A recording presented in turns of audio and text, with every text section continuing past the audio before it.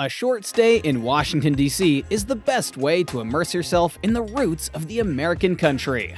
Iconic landmarks and beautiful parks are ideal for tourists who love exploring historical sites and walking across urban jungles. Welcome back to Town Travel Tips.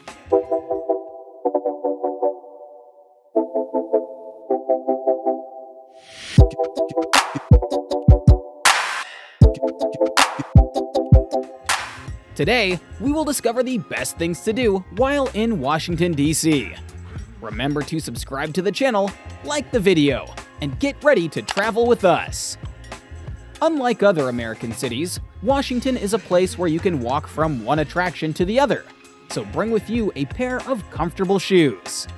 The city's heart develops around Pennsylvania Avenue and has many relevant landmarks and green parks that can be reached on foot. Capitol Hill. One of the spots you cannot miss in DC is, obviously, Capitol Hill.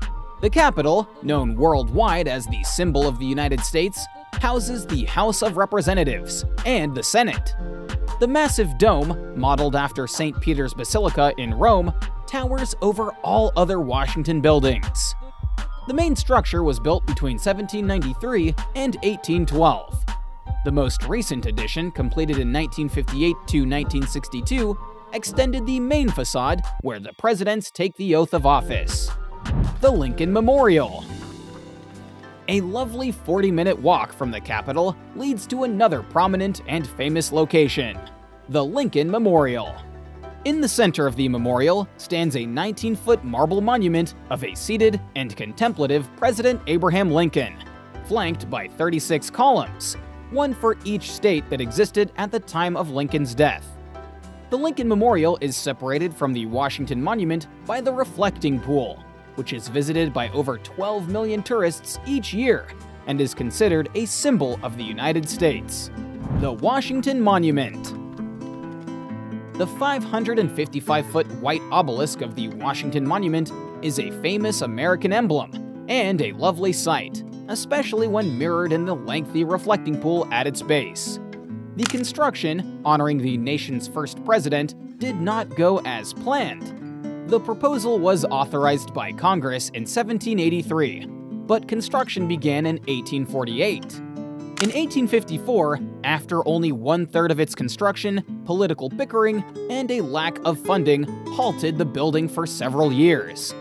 The Civil War caused even more delays, so the tower was completed in 1885 when the Army Corps of Engineers finally finished it. The many stages of its construction can still be seen in the three variations in the hue of its face stones. The White House. The White House is the official residence of the United States President. The house of every president, with the only exception of George Washington, was erected by James Hoban in 1792 and restored in 1818 after being burned down by British soldiers in 1814.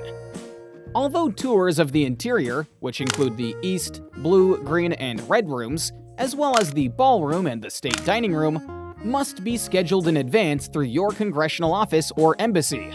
Every visitor to Washington will want to see this iconic building, at least from the outside. The suggested spots for looking over the white walls are Pennsylvania Avenue Northwest or Lafayette Square. The National Air and Space Museum. The National Air and Space Museum is one of the world's most visited museums, housing a collection of historic aircraft and spacecraft such as the original 1903 Wright Brothers Flyer and Charles Lindbergh's Spirit of St. Louis, the first plane to fly solo across the Atlantic Ocean. The Apollo 11 command module, part of the first manned lunar landing mission, represents more recent flying history. Permanent and changing exhibitions depict the science, history, and technology of aviation and space flight, covering topics such as air power's use in both world wars, the space race, flight pioneers, and cutting-edge flight and space technology. The Library of Congress. Modeled after the Opera Theater in Paris, the Library of Congress is a hidden gem in Washington, and the biggest library in the world. In addition to over 30 million books, the library has 3.6 million recordings, 14 million photographs, 5.5 million maps, and over 8 million pieces of sheet music. The place is so extensive and has so many peculiar historical items that it is best to hire a guide for a quick yet effective tour of the building.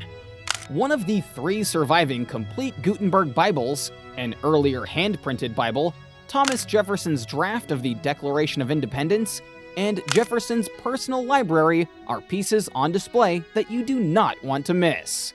Have you been to Washington, D.C.? Let us know your experiences in the comment section down below. If you are planning a trip, go ahead and send your questions to our community. We are here to help every fellow traveler. Don't forget to subscribe to our channel, and we'll see you in the following video. Ciao!